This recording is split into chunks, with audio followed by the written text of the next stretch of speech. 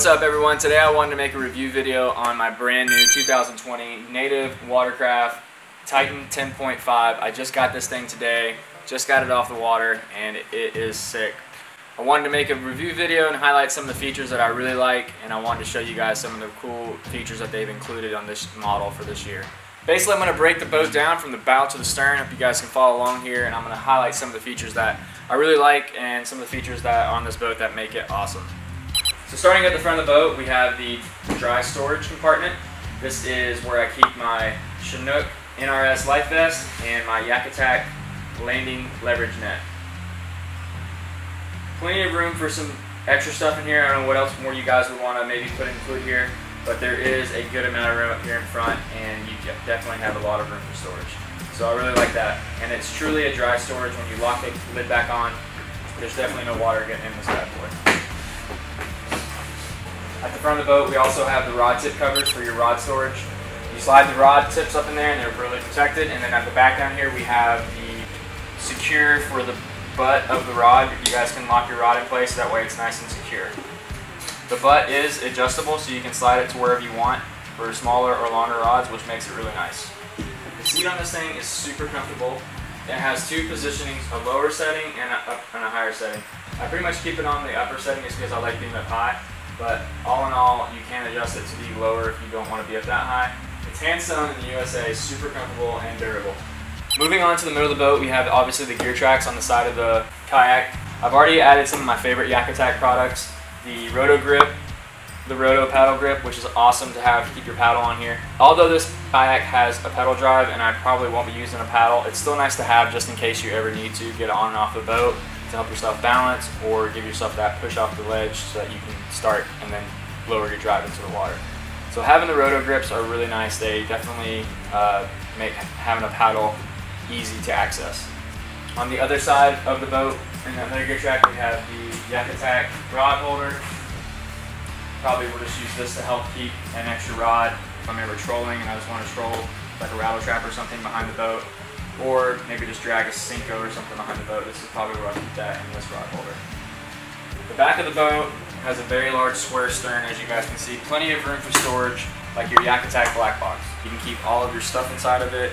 It has additional rod tubes on the side, so you guys can keep an extra couple rods inside of it. And you have plenty of storage in here for maybe a couple soft plastics, cooler. The Yak Attack black box is my favorite accessory that Yak Attack makes.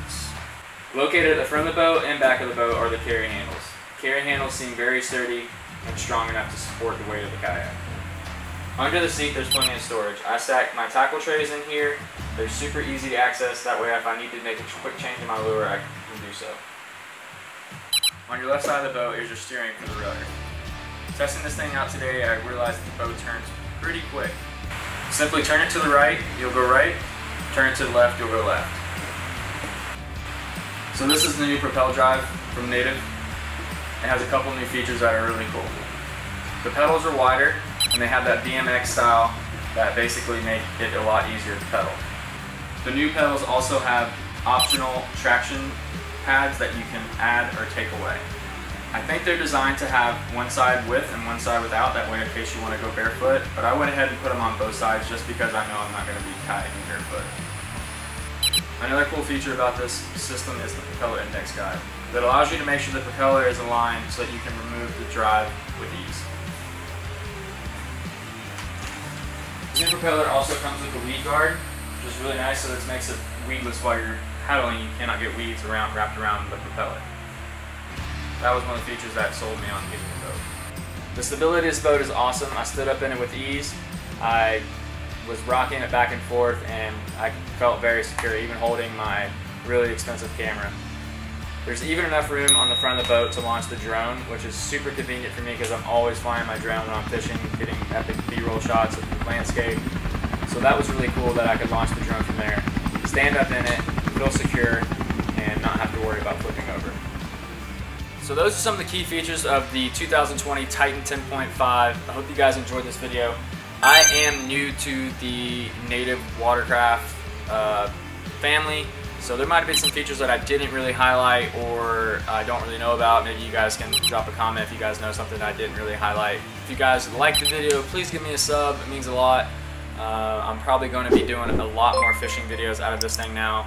I got some GoPro mounts coming from Yak Attack. I just put an order in for those, so that'll be cool to add to the gear tracks as well around the boat. And yeah, I'm going to be doing some fishing, so if you guys like that kind of stuff, give me a sub, and I probably will be doing some more review videos as well. Hope you guys enjoyed the video, and we will catch you guys out on the water.